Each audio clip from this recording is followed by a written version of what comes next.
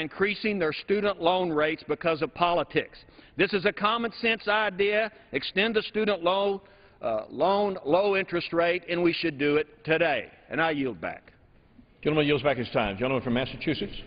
I just note, Mr. Speaker, that it was common sense about 2 weeks ago when almost the entire Republican Party voted to let the rates go to 6.8%. It's nice to see that they've found some reality here.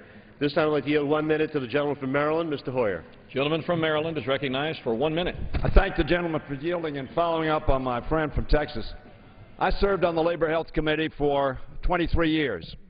Bill Natcher from Kentucky used to say this: if you take care of the health of your people and invest in the education of your young people, you'll continue to be the strongest and best nation on the face of the earth.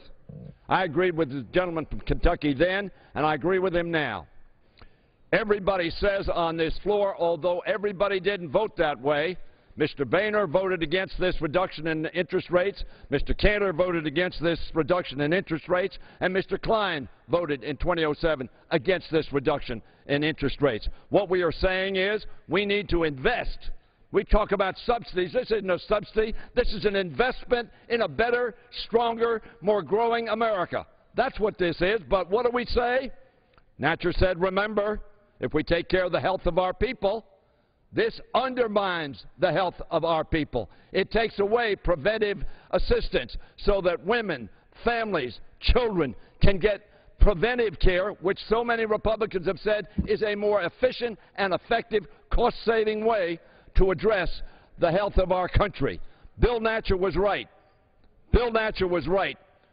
Conservative Democrat from Kentucky who said if you take care of the health of your people and educate your young people, you will be the strongest nation on earth. This bill goes in the wrong direction, trying to do the right thing.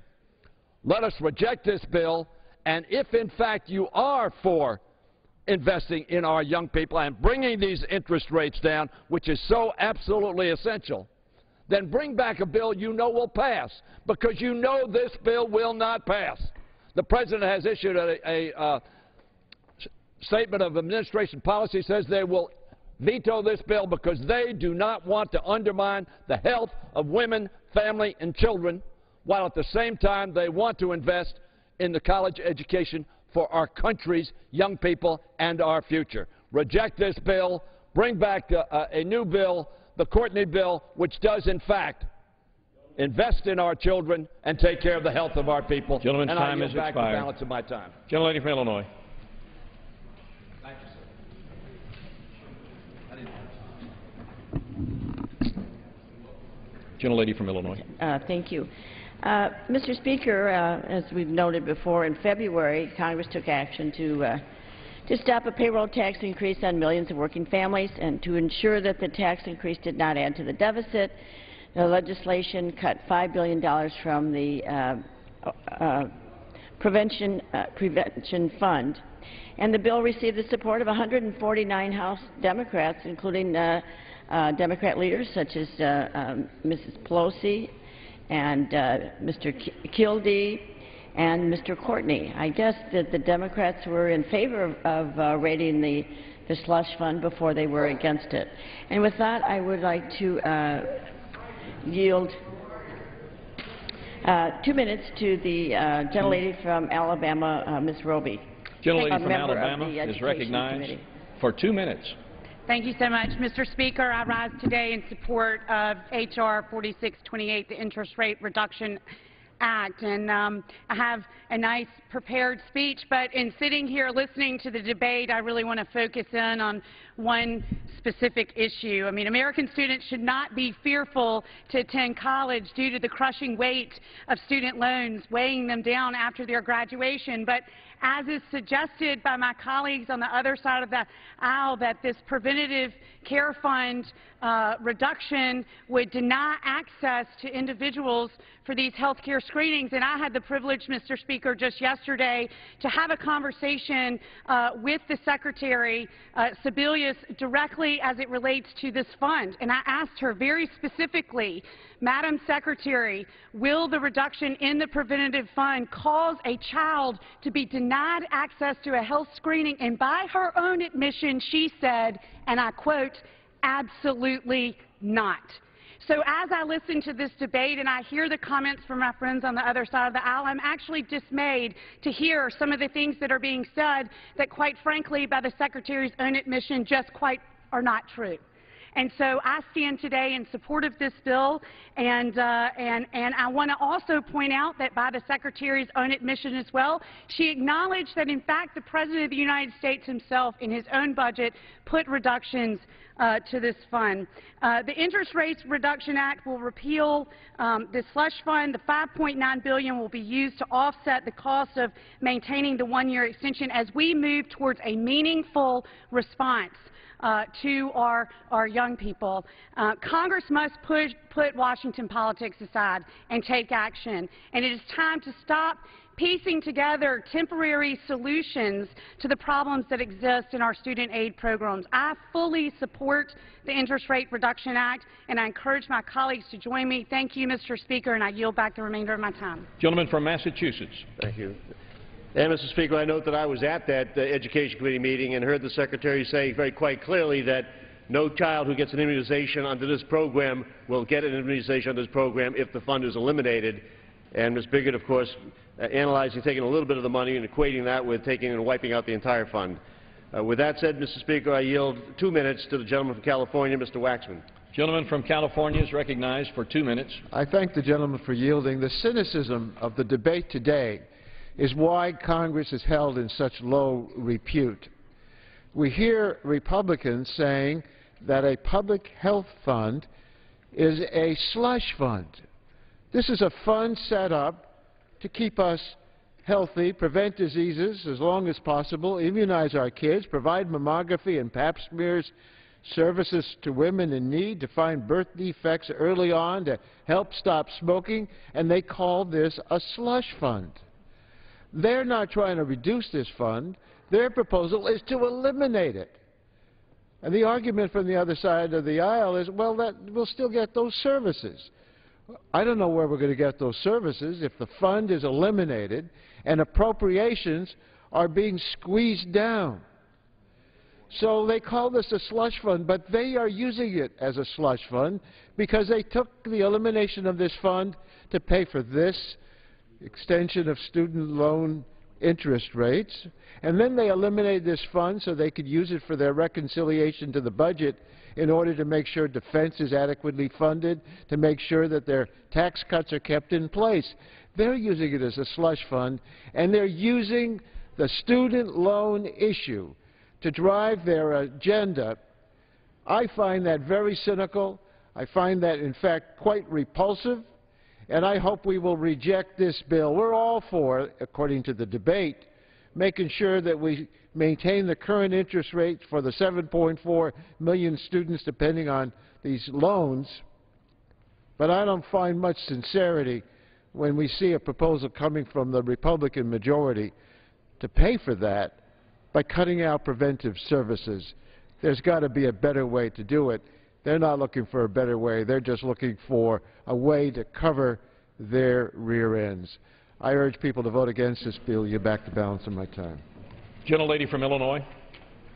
Thank you, Mr. Speaker. At this time, I would yield 3 minutes to the gentleman from Florida, Mr. Stearns. Gentleman from Florida is recognized for 3 minutes. I thank my distinguished colleague, and let me just say to the gentleman from California, who's just getting ready to leave the floor, when he mentioned that Republicans are going to prevent tobacco prevention of our youth today, he and I both know there's a separate program in CDC just for tobacco prevention. And in fact, in this so-called PPHF, which all of us have called a slush fund, which is the Prevention of Public Health Fund, there is right now $191.685 million for this spending for tobacco prevention.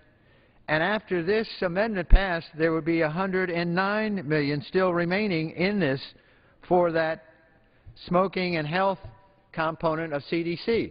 So I say to the gentleman from Massachusetts and Mr. Hoyer from Maryland, I mean, you're yelling fire and there's no fire. I mean, I can go through all these things to show you that your arguments are wrong. And the fact that Sebelius, the head of the Health and Human Services, has said publicly, as the gentle lady from Alabama so eloquently pointed out, she in fact pointed out that this so-called slush fund is not going to impact what Mr. Hoyer says, dealing with women and families and children, and they bring up Mr. Hatcher. Well, Mr. Hatcher says it's very noble, very good, and you constantly use that. But I'm just going to take you through these different areas where you say that it's going to be unable to provide supports for the family and women and children. Cancer prevention and control, which includes breast and cervical cancer screening. It's funded at $205 million in the FY 2012 budget. In FY 13 budget, it goes up to $261 million. It goes up almost $60 million. No prevention funds are being used for free cancer screening, and they will not be affected. Let's take birth defects and developmental disabilities. In FY 2012, the CDD birth defect program was $138 million. It's now going to be $125 million. Again, these funds would continue to receive discretionary funding. Nutrition, physical activity, and obesity activities, again, will continue to receive funding. Viral hepatitis screening, CDC healthcare statistics and surveillance, and lastly, Prevention Research Center. All of these things, I say to the folks on this side, are going to continue to receive base discretionary funding. And I challenge you, the gentleman from Massachusetts, to point out where in what each of the ones I've talked about, all these programs are going to remain in existence. So how in the world can you come down the floor and constantly say, we're going to cut down? I'm almost ready but the point is that you folks are not accurately portraying what this bill does. So I support H.R. 4628, and I agree with Secretary Sebelius. The slush fund will not affect women, family, and children. Gentleman's time has expired. Members are reminded to address their remarks to the chair and not to others in the second person. Gentleman from Massachusetts. Well, Mr. Speaker, I would have addressed my remarks to the chair and taken the challenge if it had been anything other than an empty challenge, and would have noted that Secretary Sebelius and the administration know clearly that those funds would have been diminished and that thousands of screenings for breast cancer and cervical cancer would have been passed by hundreds of thousands in the administration's own analysis on that. And with that, I ask the chair for the time remaining for both sides, please. The gentleman has 13 minutes remaining, and the gentlelady from Illinois has 5 3/4 minutes remaining. Thank you, Mr. Speaker. With that, I yield 1 minute to the gentleman from New Jersey, Mr. Holt. Gentleman from New Jersey is recognized for 1 minute. I thank the gentleman, who is a pleasure to work with on the Education Committee. Think of the great moments of American public policy: creation of land-grant colleges, the GI Bill, providing student loans, all directed toward increasing access to higher education. 4 years ago, we, the Democrats, lowered interest rates for students to 3.4%, saving today's typical student borrower a couple $1,000s. So two days ago, the Speaker, cornered by student outrage, says, well, the majority always intended to keep these rates low. Well, if the Republicans really cared about keeping student interest rates low, why did their budget double those rates? They voted twice this year, clearly, explicitly twice, to let rates double and collect $166 billion more from students so they could preserve tax giveaways for big oil. Now they come and propose canceling preventive health care funding, not preventing cervical cancer, not preventing tobacco-related diseases, not preventing type 2 diabetes, eviscerating the Centers for Disease Control to preserve tax giveaways for big oil. Illinois. I reserve. Gentlelady from Illinois reserves her time. Gentleman from Massachusetts. Mr. Speaker, at this time I yield 1 minute to the gentlewoman from California, Ms. Lee. Gentlelady from California is recognized for 1 minute. Thank you very much. First, let me thank Congressman Tierney for yielding and for your tireless leadership on this important issue. It's clear to me that Republicans are not serious about addressing the student loan interest rate hikes with this so-called Interest Rate Reduction Act. Their bill is a wolf in sheep's clothing and would permanently end the Prevention and Public Health Fund established by the Affordable Care Act. This prevention fund is the first mandatory funding stream dedicated to improving public health. It is extremely important in our fight to prevent chronic diseases, HIV and AIDS, and women's health. This is such a sad and sinister ploy. Instead of pitting student loan relief for middle and low-income families against critical preventive health services for middle and low-income families, we should be working toward real solutions. Instead of paying for subsidies to big oil, we should invest in our students who are our future. This bill jeopardizes, mind you, jeopardizes the health of our nation. It uses our students as pawns, and it is morally wrong. I hope we defeat this insincere proposal. Gentlelady from Illinois. I reserve the time. Gentlelady continues to reserve. Gentleman from Massachusetts. Mr. Speaker, I'd like to yield 2 minutes to the gentlewoman from Connecticut, Ms. DeLauro. Gentlelady from Connecticut is recognized for 2 minutes.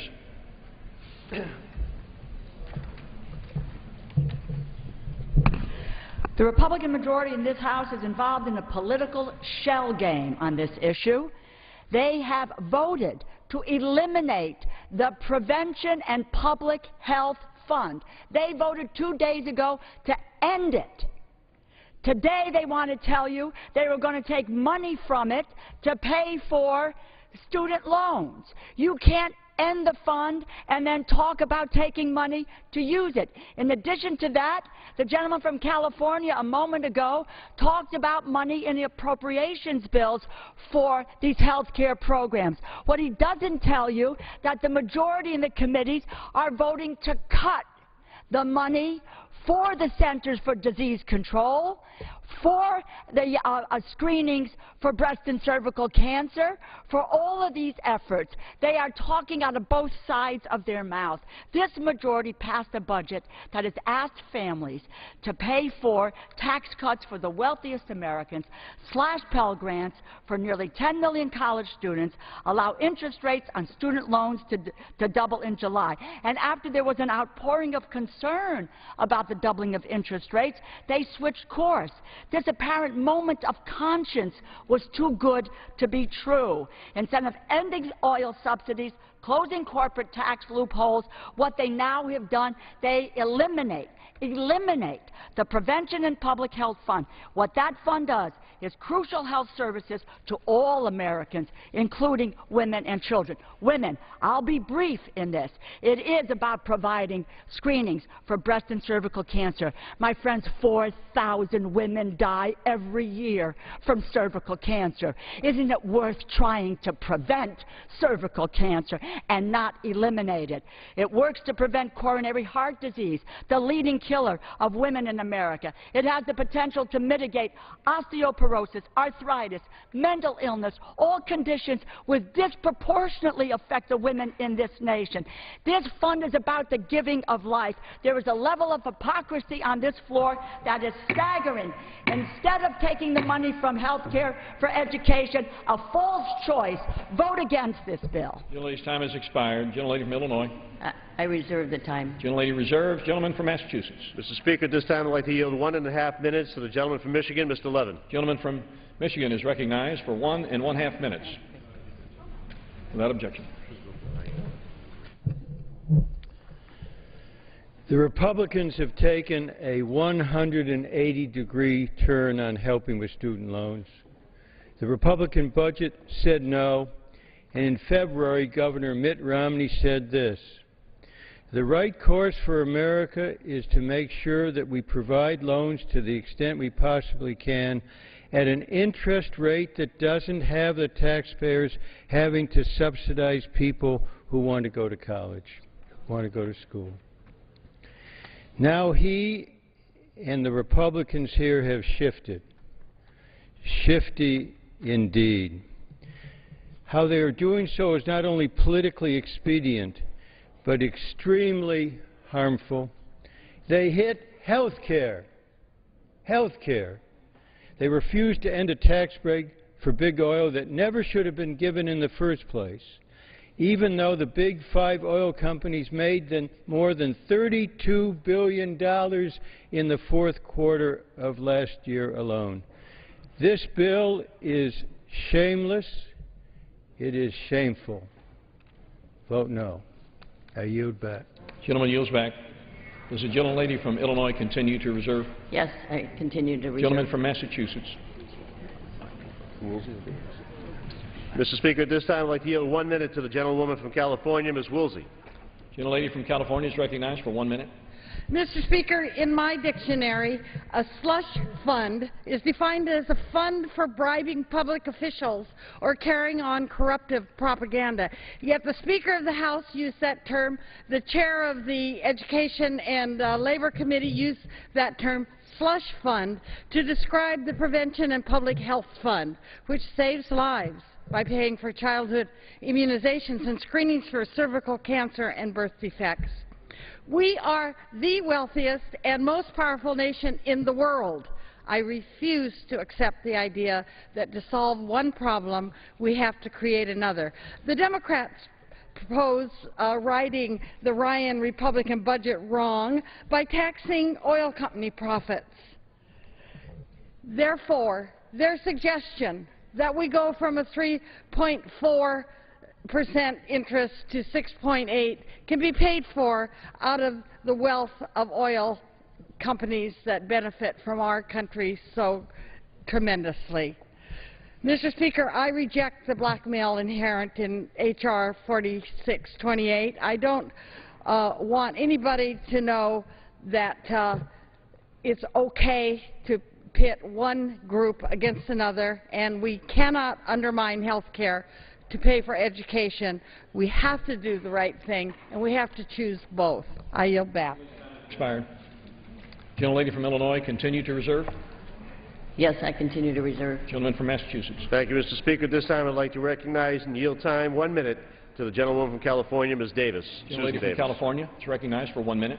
Thank you. Mr. Speaker, unless Congress acts, Stafford loan rates will double. I spoke to some students at San Diego State University just the other day, worried about their day-to-day needs, and they asked us not to play politics with this issue. New grads should have increased opportunities, not bills they can't pay. A college degree should invite calls from job recruiters, not from collection agencies. I'm glad that the majority has abruptly changed course by agreeing to stop this interest rate hike, but it is unacceptable that this bill proposes to pay for this by repealing the Prevention Fund. The bill creates a choice between funding cancer screening for a mother or making college more affordable for her daughter. Would you want to be that mother?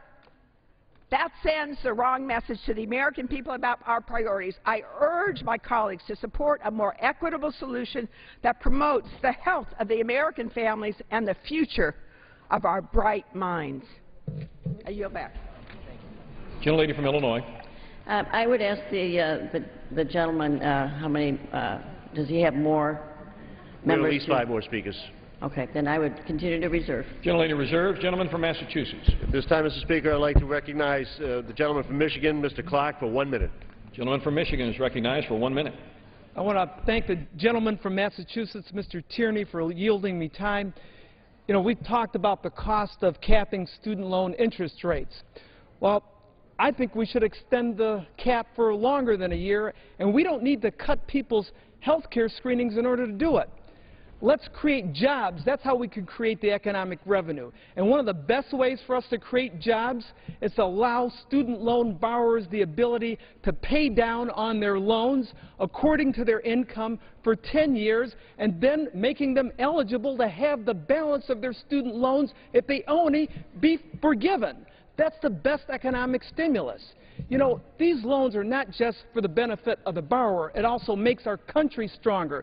The more our people are trained and educated, we can sell the best products overseas and create the best technology. That creates jobs for this country. It's in our national interest to help pay down these debts and forgive certain student loans. Let's redirect some of our money from Afghanistan and Iraq and use the savings to forgive student loans. I yield back my time. Gentleman's time has expired. Gentlelady from Illinois. Continue to reserve, Mr. Speaker. Gentlelady reserves. Gentleman from Massachusetts. Mr. Speaker, I'd like to yield 1 minute to the gentleman from New York, Mr. Engel. Gentleman from New York is recognized for 1 minute. Well, you know, once again, the Republican leadership has shown that it's more interested in playing political games than it is in getting things done. We're talking about student loans here. We should be putting our heads together and coming up with a better way to pay for lowering student loan rates, not eviscerating health care prevention. This is nothing more than a cynical ploy. You know, the American people want us to work together. We have an opportunity to do this. This is what we really should be doing. There are lots of loopholes that we could close.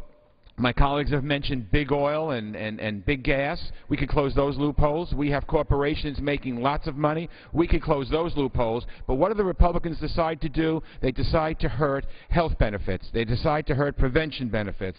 This is not the way we should be going.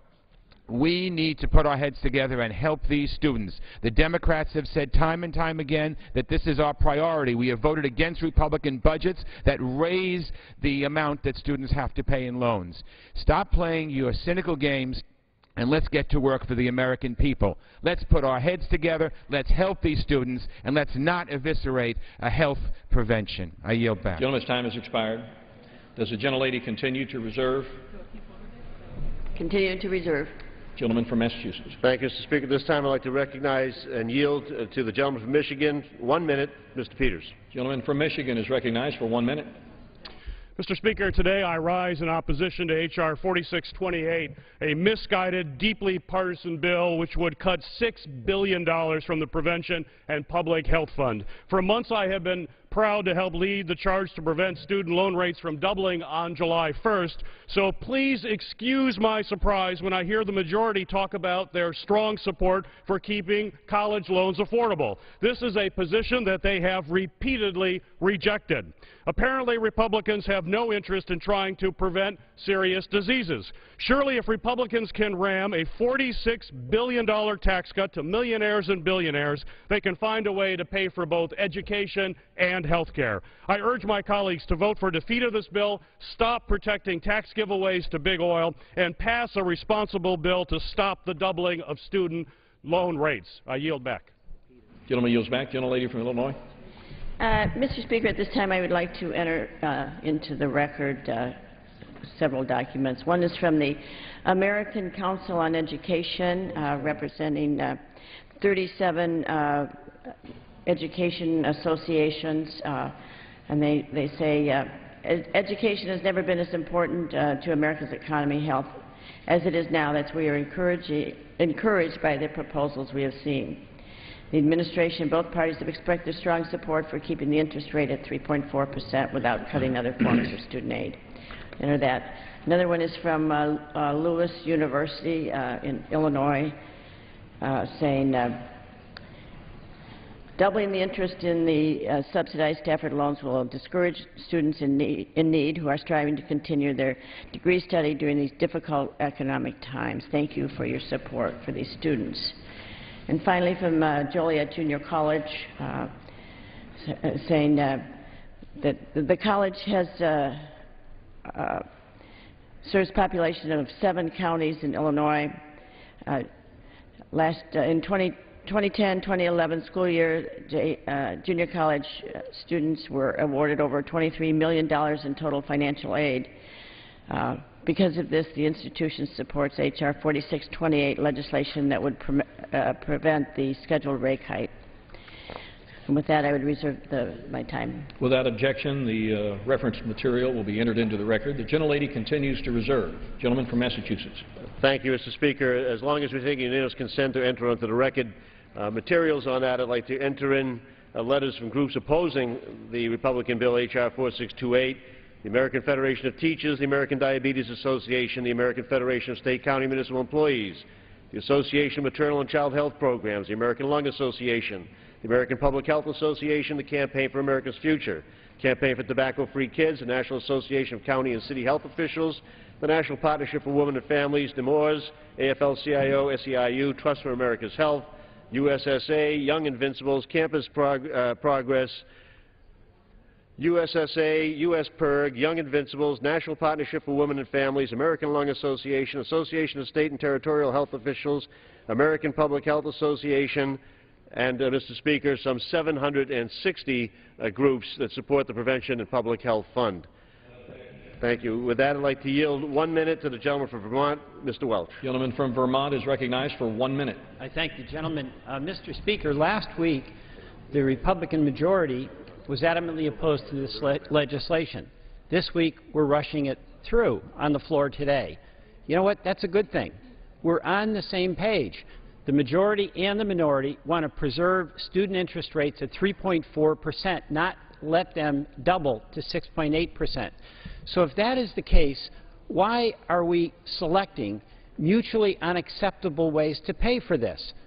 It's as though we're resorting to the trick bags. You raid the health fund that's so important to us.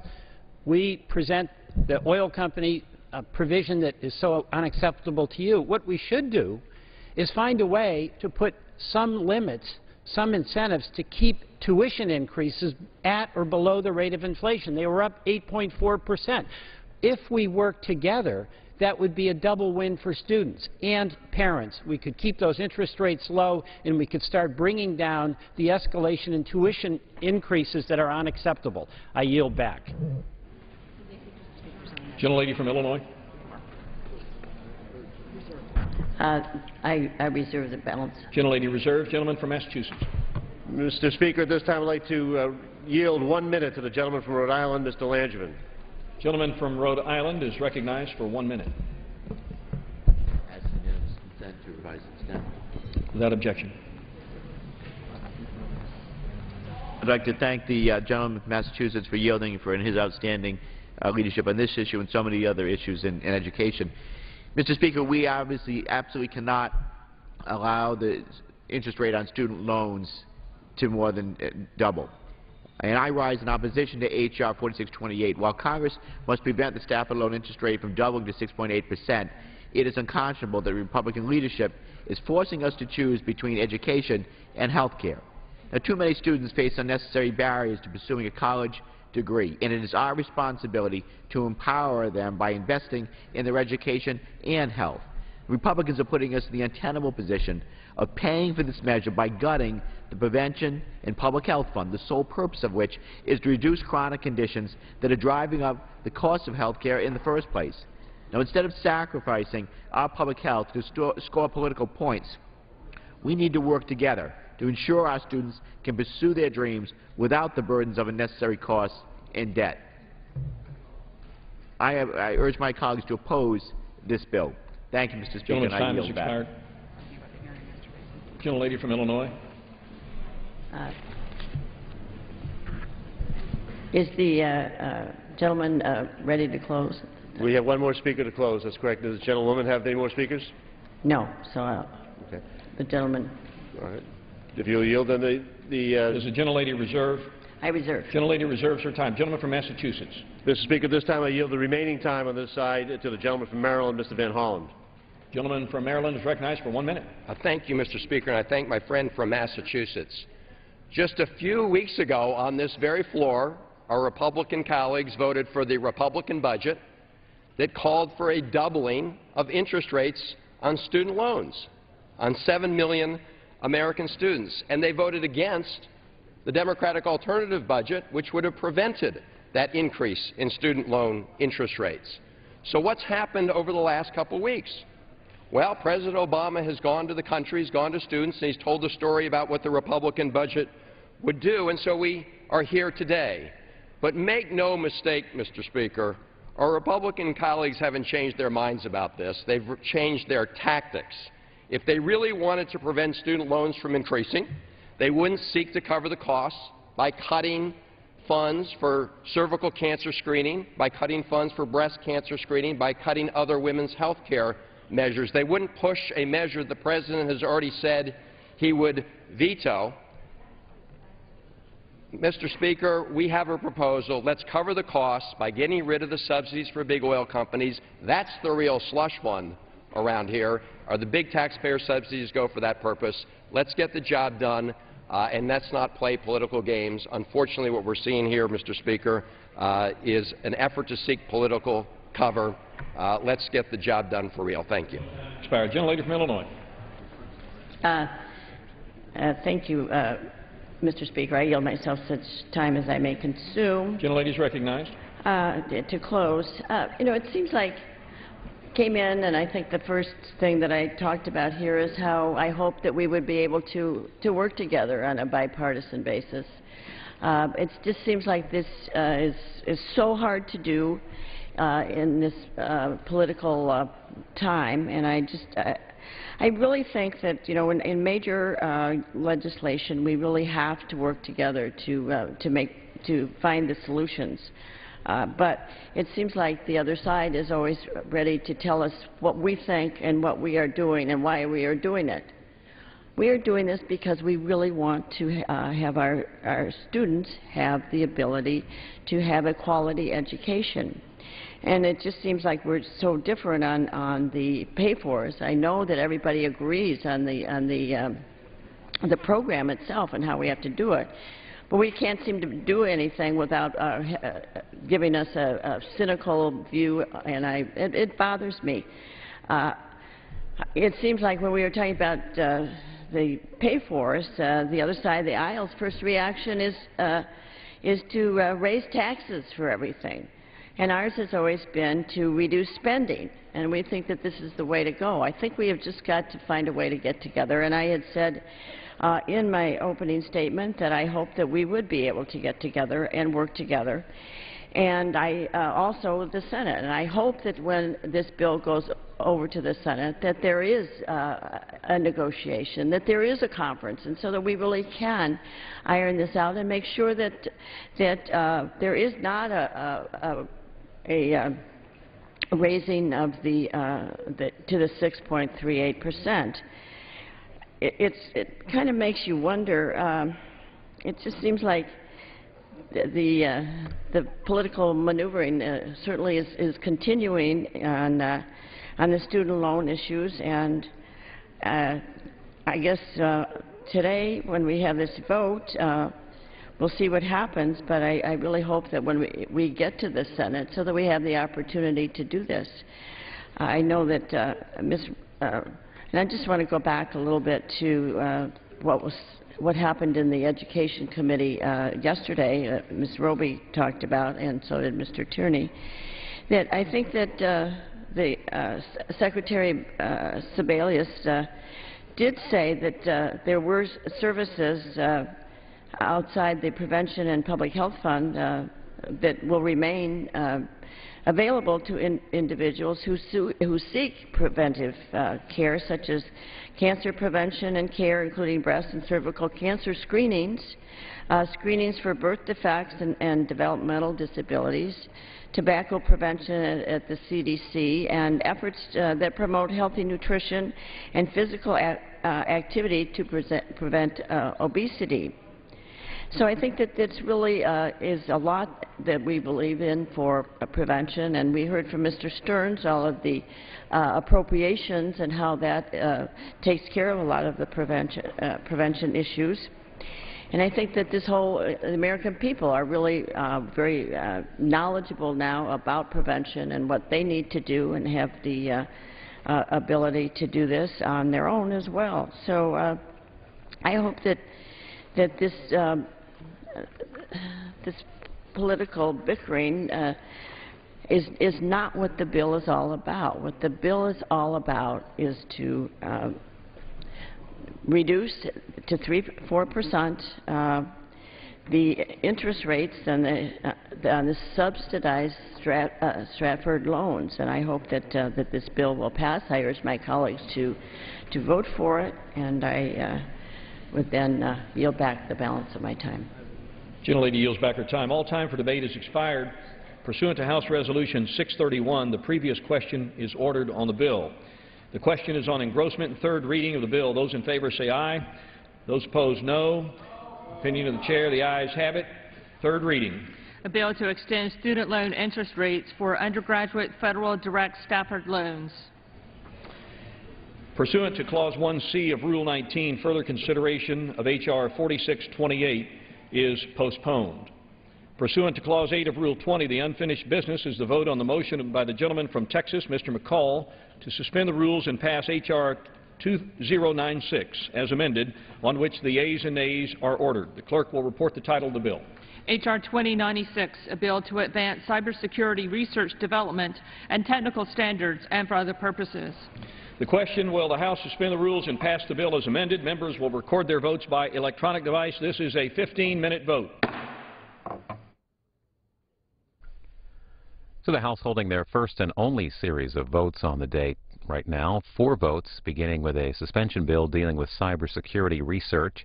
After that, they'll debate a procedural motion related to the student loan interest rate bill that they've been debating, extending lower federally subsidized student loans for another year. We are anticipating a vote on final passage of that bill after that. And then a vote on another technology bill dealing with computer networking. And that should wrap up legislative business for the week in the House. Members will then begin a week-long break.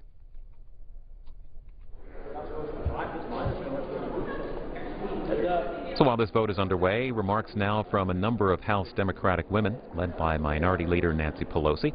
They held a briefing a short time ago to discuss the student loan legislation and the Violence Against Women bill that was passed in the Senate yesterday.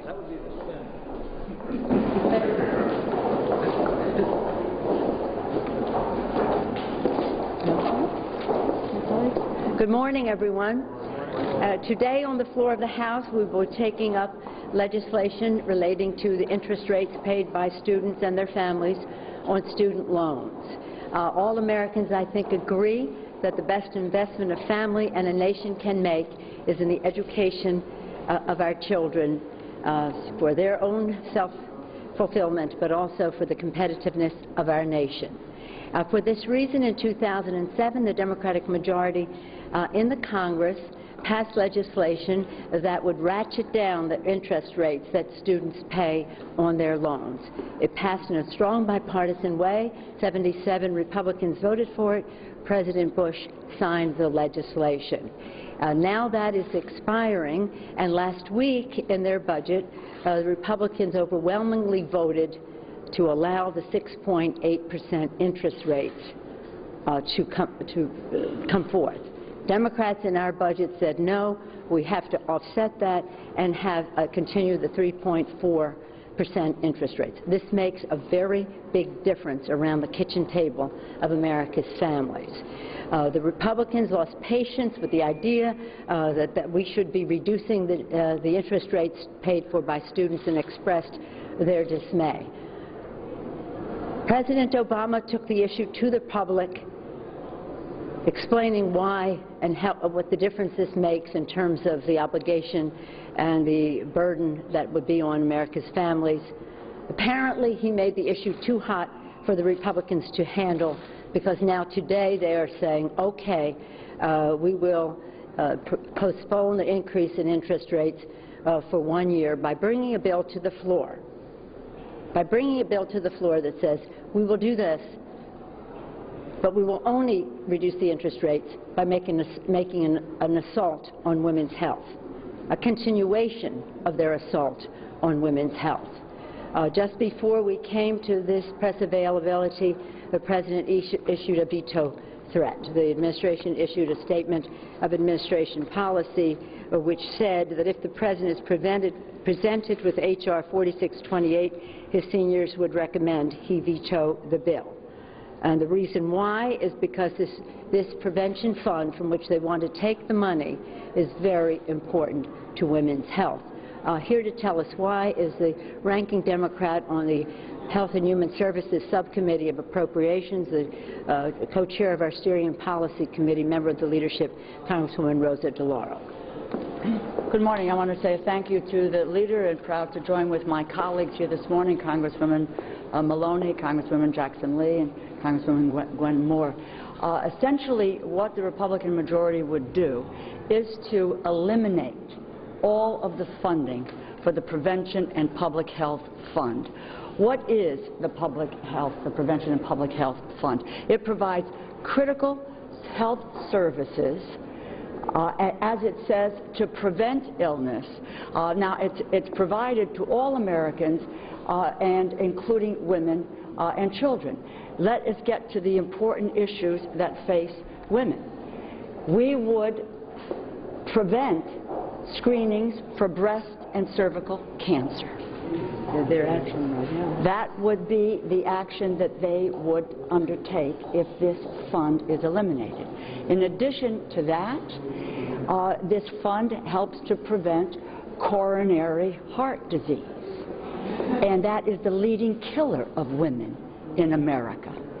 It mitigates osteoporosis arthritis, mental illness, which disproportionately affect women in the United States. If you take a look at children, the fund provides access to immunizations. And in terms of prevention, we know that you save, for every dollar spent, you're saving $16 in health care costs. In addition to which, this fund would work to prevent birth defects and developmental disabilities. It has a profound effect on what is happening with women's health. You couple this with what they did in last month's budget and their assault on women, and with the repeal of the health care bill, you would see that, in fact, women would pay more for their coverage than men, and their preventive health services would go uncovered without insurance. Medicare would be ended as we know it, shifting the costs to seniors. Medicaid is shifted to states, and in fact what that does is slash benefits for seniors. Now, I mention those programs because, in fact, and excuse me, gentlemen, women outlive men. Medicare, Medicaid are critical issues for women in this nation. Now, what the majority would do today with taking the funds here, instead of taking it from special interest and closing corporate loopholes, was to just pile on that assault on women's health care. Thank you, Madam. Thank you. It's important to note that in our Democratic proposal that we have put forth, we pay for this sustaining of the 3.4%, avoiding the increase to 6.8%, but offsetting the cost by eliminating some of the subsidies on oil, on the oil industry. The Republicans have said, we'll never do that. It's women and children first with us. We're going to assault their initiative in the prevention fund. And so it's important to make that distinction as well. The other point of this is, as Congresswoman DeLauro said, this is part of many things, including the issue of birth control and contraception that we have seen along the way. I applaud the President, the administration, for their statement, because it clearly spells out the importance of this prevention fund. And I'll make one other further point. If you need no other indication of how opposed they are to this prevention fund for women's health, you'll need only note that they only need a piece of it. If they were saying, well, we want to pay for it from the women's fund, too bad, that's our priority, to pay for the women's fund. But they don't do that. They say we're going to pay for it from the women's fund, and the remaining billions of dollars that would be left in the prevention fund we're repealing. We're just eliminating that. Hundreds of thousands of people have been screened, are being screened each year now already in this legislation. Grants to states are being made. That would all stop. My colleague, Congresswoman Carolyn Maloney, has made the point where the women, when the Republicans had their hearing on women's health, saying the woman that we had suggested wasn't qualified, just these 5 men to talk about women's health. Our colleague, Congresswoman Gwen Moore, was with us, and many of you were there when she took the lead on the Violence Against Women's Act, advocating for that, which passed overwhelmingly in a bipartisan way in the Senate yesterday, and we're happy about that. And Congresswoman Sheila Jackson Lee has been a champion on children's issues and women's issues, and children are very affected by that. Imagine to eliminate the fund that does the immunizations when every child's immunization is important to every other child in America. It's a false economy to think that we're saving money or keeping our own kids healthy if we deprive other children of immunization. One last point before we hear your questions is that nothing brings more to the federal treasury than the education of the American people. Early childhood, K through 12, higher education, the postgraduate, lifetime learning, it all brings money to the Treasury. So to say that we're going to go down this path this 1 year and take the money from women's health, inching our way down the path, is simply wrong. With that, my colleagues stand ready to join me in taking any. Oh, Congresswoman Laura Richardson from California has joined us as well. Yes, sir. Speaker Boehner has pointed out that there's a precedent for taking money from this fund. If this fund is so important, why was $4 billion or $5 billion taken out as a bargaining chip in the payroll tax? Good question, and all the more reason why we shouldn't be taking any more money out of it. We weren't happy that that was the only way that they would agree to the payroll tax reduction. But the fact is, some money has already been taken out, all the more reason to leave the rest of the money in. And again, I call your attention to the fact that they don't only take out what they need, they want to eliminate the fund. They tried to do that in December. We stopped them then. Why do you feel that they keep going back on health care? Obviously, there are many in their party who don't like the health care law. Do you view this as pure politics? They said, well, if we can stick it to the health care law in some other way. Do you view it in that frame? No, I view it as a statement of their values. In their budget, they make it clear, as Congresswoman DeLauro said, they want to end the Medicare guarantee. They want seniors to pay more as the Medicare guarantee is terminated, seniors to pay more in the meantime, perhaps $6,400 more each year, as they give over $400,000 tax break to people making over $1 million a year. But I'm going to yield to Congresswoman Maloney. She may want to say something about that issue. It's interesting that the fund they keep going back to is one that particularly benefits. It benefits men too, but it particularly benefits the reproductive health care, childbearing health care, preventive health care that is so necessary to women. And I would say it's another example with the President's veto why the President has a 15 to 20 point gender gap advantage because of his actions like today, standing up for women, children, and I'd say all Americans. And the Republicans have an 18-point gender gap. I would say they have worked very hard to earn that gender gap. Bit by bit, vote by vote, bill by bill, defund by defund, and insult by insult. And we will continue to ask the question, where are the women? And we'd like the women to be in the budget with the special needs that we have for preventive health care. Preventive health care actually saves money in the long run. If you can prevent cancer, if you can prevent some type of disease or some type of anything, then you're really investing not only in the health of the individual but the health of the country. So we will continue to look to find women at all tables and treated equally at all tables and with proper funding for their health care. Madam Leader?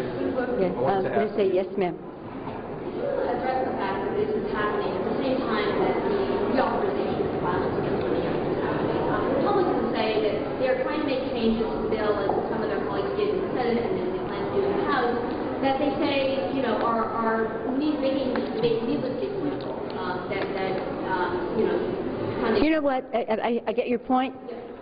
The point is that on the floor of this House at this time, on this day, the Republicans have folded because the President made the issue too hot to handle. That is why the bill is coming to the floor today.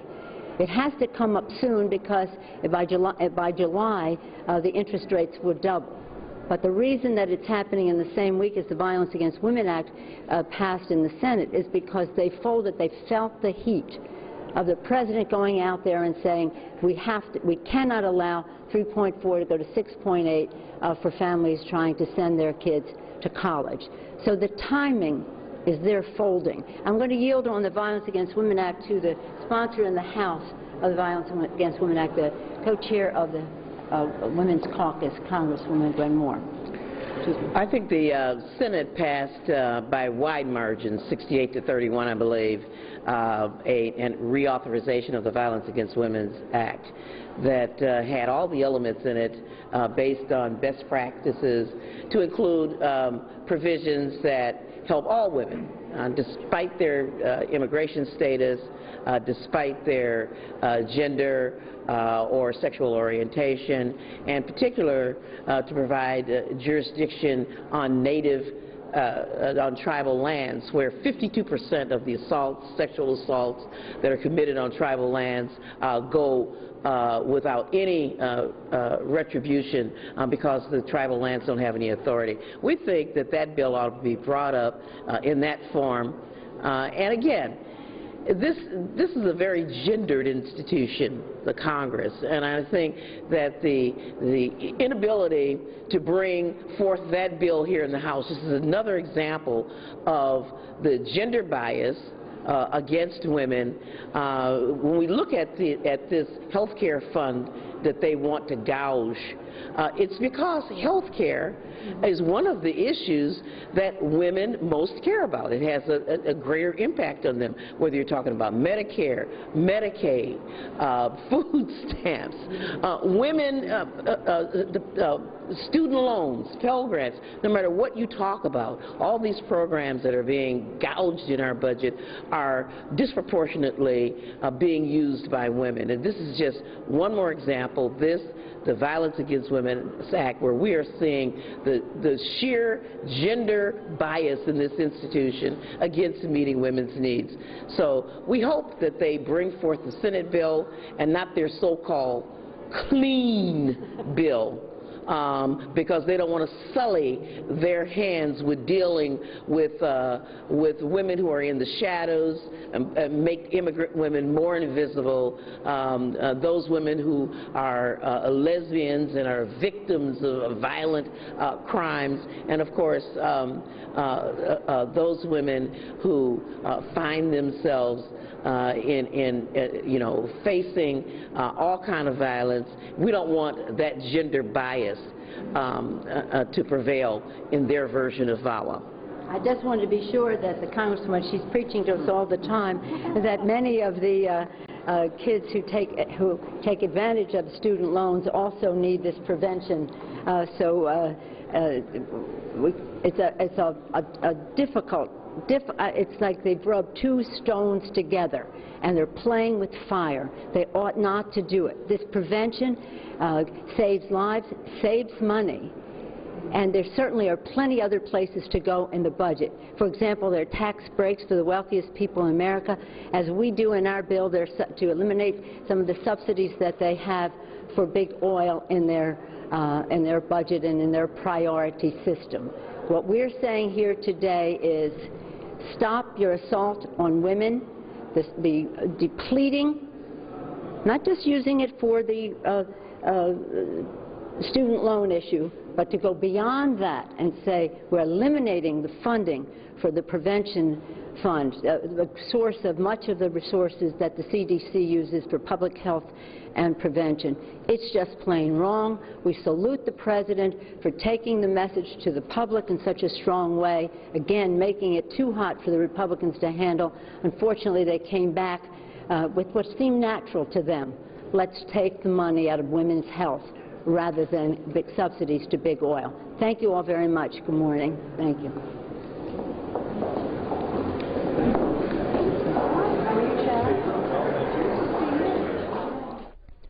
That briefing from about 2 hours ago. Minority Leader Nancy Pelosi and her colleagues in the House will begin a week-long break at the end of the legislative day today. Members will return Monday, May 7th with the Senate. The Senate, by the way, expected to begin their debate on a student loan bill, very similar to the House bill except for the funding. And you can see the Senate live when they return on C-SPAN 2. In the House right now, a vote on one of two computer and technology-related bills dealing with cybersecurity research and technical standards. Up next, debate on a procedural motion related to the student loan bill.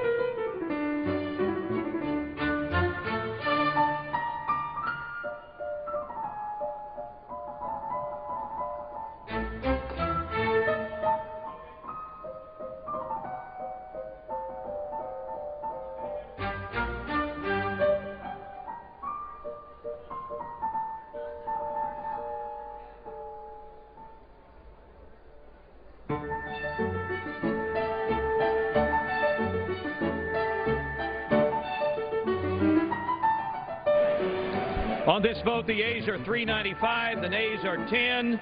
Two-thirds being in the affirmative, the rules are suspended. The bill is passed. Without objection, the motion to reconsider is laid on the table.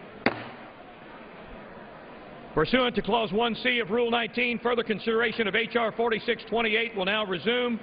The clerk will report the title. H.R. 4628, a bill to extend student loan interest rates for undergraduate federal direct Stafford loans.